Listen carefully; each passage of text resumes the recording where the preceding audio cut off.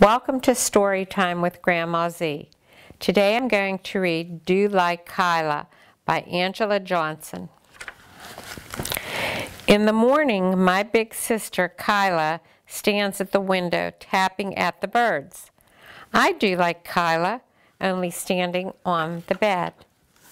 Kyla pulls her sweater over her head and stretches. I do like Kyla.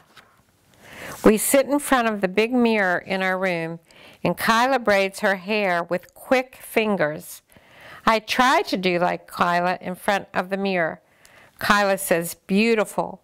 I do like Kyla and say, beautiful.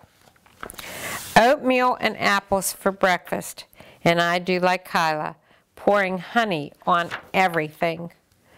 Mama says, lots of sunshine today. Kyla kisses the sunbeam on the dog's head. I do like Kyla. We're going to the store, so Kyla helps me put my coat on. Warm now, she says. I do like Kyla and say, warm now.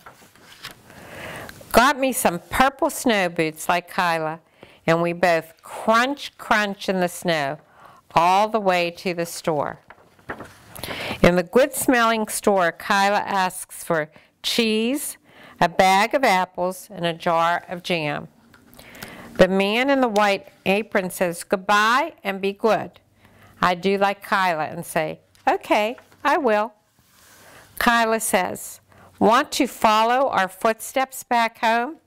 I do just like Kyla. Step, step, step.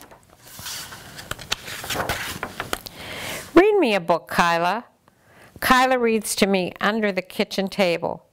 I do like her and say the end after the last page.